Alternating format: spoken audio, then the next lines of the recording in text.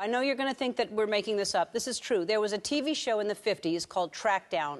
And in one of the episodes, it had an evil character named Trump.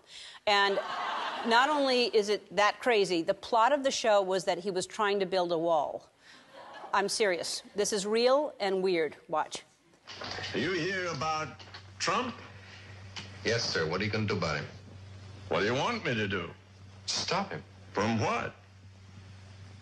From taking a town. The people were ready to believe. Like sheep, they ran toward the slaughterhouse. And waiting for them was the high priest of fraud.